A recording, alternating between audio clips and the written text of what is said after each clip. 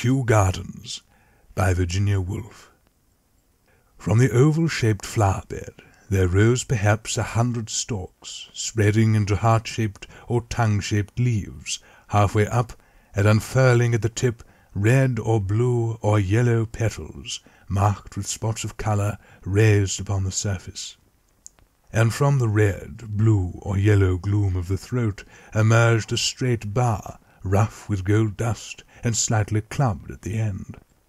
The petals were voluminous enough to be stirred by the summer breeze, and when they moved, the red, blue, and yellow lights passed one over the other, staining an inch of the brown earth beneath with a spot of the most intricate colour. The light fell either upon a smooth grey beck of a pebble, or the shell of a snail with its brown circular veins, or falling into a raindrop. It expanded with such intensity of red, blue, and yellow, the thin walls of water, that one expected them to burst and disappear.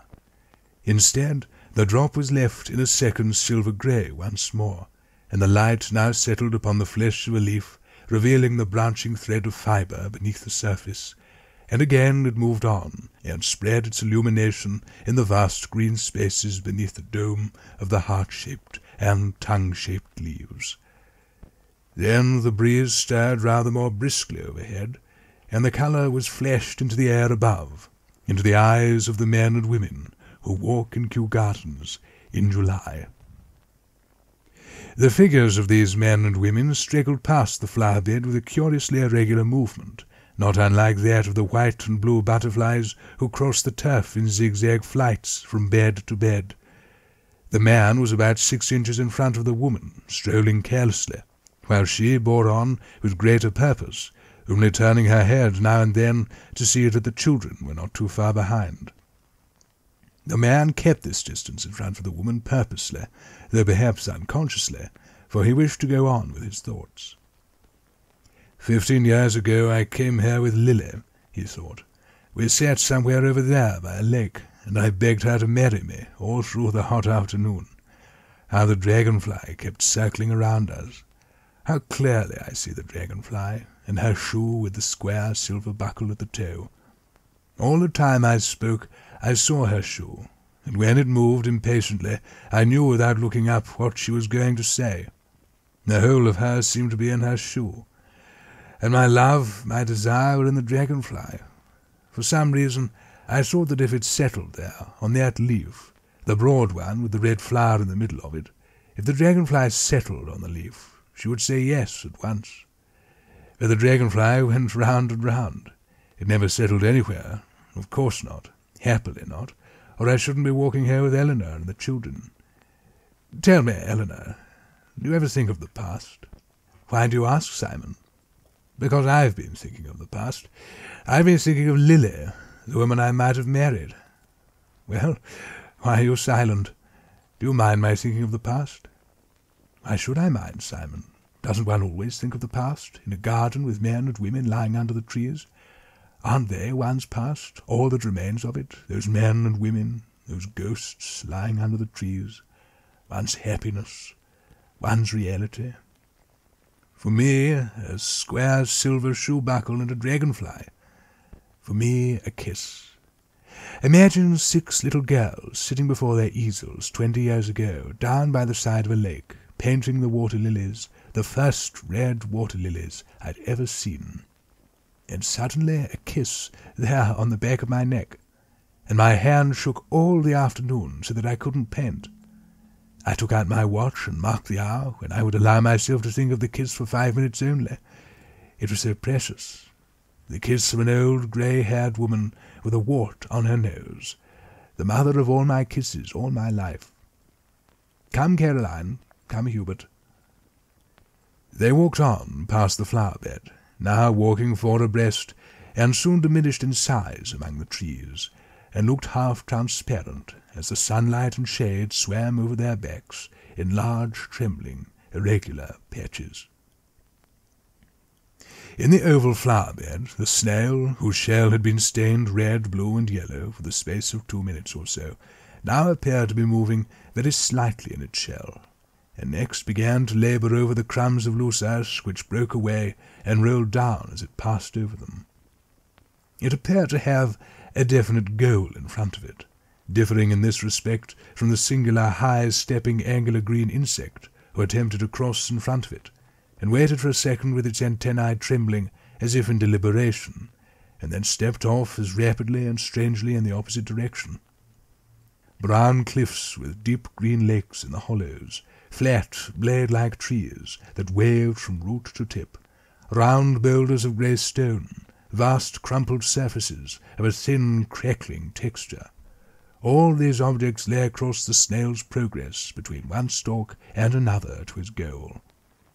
Before he had decided whether to circumvent the arched tent of a dead leaf or to breast it, there came past the bed the feet of other human beings. This time they were both men. The younger of the two wore an expression of perhaps unnatural calm. He raised his eyes and fixed them very steadily in front of him while his companion spoke, and directly his companion had done speaking, he looked on the ground again, and sometimes opened his lips only after a long pause, and sometimes did not open them at all. The elder man had a curiously uneven and shaky method of walking, jerking his hand forward and throwing up his head abruptly, rather in the manner of an impatient carriage-horse tired of waiting outside a house. But in the man these gestures were irresolute and pointless. He talked almost incessantly. He smiled to himself, and again began to talk, as if the smile had been an answer. He was talking about spirits, the spirits of the dead, who, according to him, were even now telling him all sorts of odd things about their experiences in heaven. Heaven was known to the ancients as Thessaly, William, and now with this war the spirit matter is rolling between the hills like thunder. He paused, seemed to listen, smiled, jerked his head, and continued. You have a small electric battery and a piece of rubber to insulate the wire. Insulate, well, we'll skip the details. No good going into details that wouldn't be understood. And in short, the little machine stands in any convenient position by the head of the bed, we will say, on a neat mahogany stand. All arrangements being properly fixed by workmen under my direction, the widow applies her ear and summons the spirit by sign as agreed. Women, widows, women in black. Here he seemed to have caught sight of a woman's dress in the distance, which in the shade looked a purple-black. He took off his hat, placed his hand upon his heart, and hurried towards her, muttering and gesticulating feverishly. But William caught him by the sleeve and touched a flower with the tip of his walking-stick in order to divert the old man's attention. After looking at it for a moment in some confusion, the old man bent his ear to it, and seemed to answer a voice speaking from it, for he began talking about the forests of Uruguay, which he had visited hundreds of years ago, in company with the most beautiful young woman in Europe.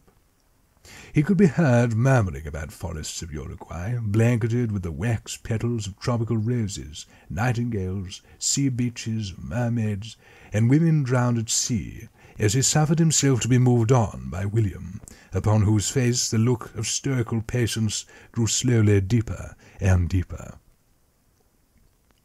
Following his steps so closely as to be slightly puzzled by his gestures, came two elderly women of the lower middle class, one stout and ponderous, the other rosy-cheeked and nimble.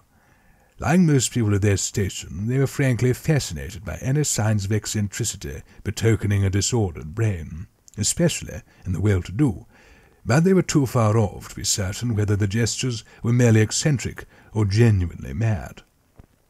After they had scrutinized the old man's back in silence for a moment, and given each other a queer, sly look, they went on energetically piecing together their very complicated dialogue. Nell, Bert, Lot, says, Phil, Pa, he says, and I says, she says, I says, I says, I says. My Bert, sis, Bill, Grandad, the old man, sugar, sugar, fly, kippers, greens, sugar, sugar, sugar.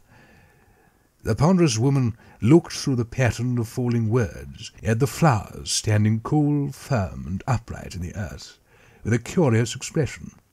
She saw them as a sleeper, waking from a heavy sleep, sees a brass candlestick reflecting the light in an unfamiliar way, and closes his eyes and opens them, and seeing the brass candlestick again, finally starts broad awake and stares at the candlestick with all his powers.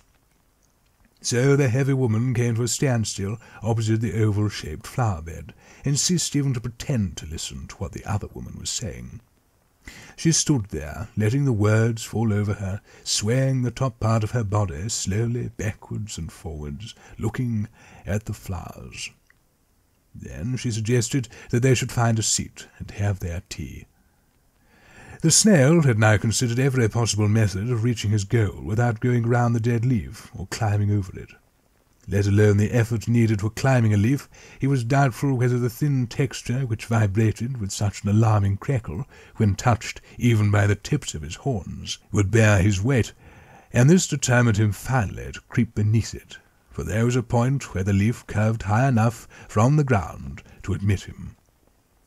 He had just inserted his head in the opening, and was taking stock of the high brown roof, and was getting used to the cool brown light, when two other people came past outside on the turf. This time they were both young, a young man and a young woman.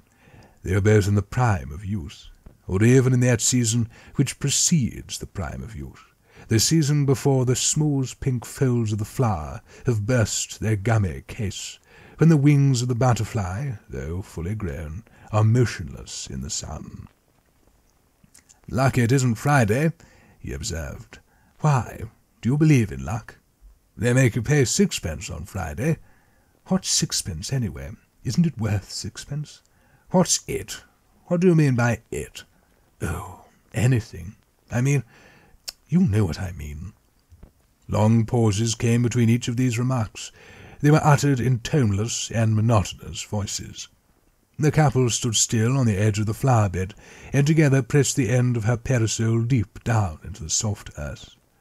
The action and the fact that his hand rested on the top of hers expressed their feelings in a strange way, as these short, insignificant words also expressed something. Words with short wings, for their heavy body of meaning, inadequate to carry them far, and thus alighting awkwardly upon the very common objects that surrounded them, and were to their inexperienced touch so massive. But who knows, so they thought as they pressed the parasol into the earth, what precipices aren't concealed in them, or what slopes of ice don't shine in the sun on the other side. Who knows? Who has ever seen this before? Even when she wondered what sort of tea they gave you at Kew, he felt that something loomed up behind her words, and stood vast and solid behind them. And the mists very slowly rose and uncovered, oh heavens, what were those shapes? Little white tables, and waitresses who looked first at her and then at him. And there was a bill that he would pay with a real 2-shilling piece, and it was real, all real, he assured himself, fingering the coin in his pocket, real to everyone except to him and to her. Even to him it began to seem real, and then, but it was too exciting to stand and sink any longer, and he pulled the parasol out of the earth with a jerk, and was impatient to find the place where one had tea with other people, like other people. "Come along," she said, "it's time we had our tea." "Wherever does one have one's tea?" she asked, with the oddest thrill of excitement in her voice, looking vaguely around, and letting herself be drawn on down the grass path, trailing her parasol, turning her head this way and that way, forgetting her tea, wishing to go down there, and then down there, remembering orchids and cranes among wild flowers, a Chinese pagoda, and a crimson-crested bird. But he bore her on. Thus one couple after another, with much the same irregular and aimless movement, passed the flower-bed, and were enveloped in layer after layer of green-blue vapour, in which at first their bodies had substance and a dash of colour, but later both substance and colour dissolved in the green-blue atmosphere. How hot it was, so hot that even the thrush chose to hop like a mechanical bird in the shadow of the flowers, with long pauses between one movement and the next. Instead of rambling vaguely, the white butterflies danced one above the other, marking with their white shifting flakes the outline of a shattered marble column above the tallest flowers. The glass roofs of the palm-house shone as if a whole market full of shiny green umbrellas had opened in the sun, and in the drone of the aeroplane the voice of the summer sky murmured its fierce soul. Yellow and black, pink and snow-white, shapes of all these colours, men, women, and children, were spotted for a second upon the horizon, and then, seeing the breadth of yellow that lay upon the grass, they wavered and sought shade beneath the trees, dissolving like drops of water in the yellow and green atmosphere, staining it faintly with red and blue. It seemed as if all gross and heavy bodies had sunk down in the heat, motionless, and lay huddled upon the ground, but their voices went wavering from them as if they were flames lolling from the thick waxen bodies of candles. Voices, yes, voices, wordless voices, breaking the silence suddenly with such depth of contentment, such passion of desire, or, in the voices of children, such freshness of surprise, breaking the silence, but there was no silence. All the time the motor omnibuses were turning their wheels and changing their gear, like a vast nest of Chinese boxes, all of wrought steel, turning ceaselessly one within another, the city murmured, on the top of which the voices cried aloud, and the petals of myriads of flowers flashed their colours into the air.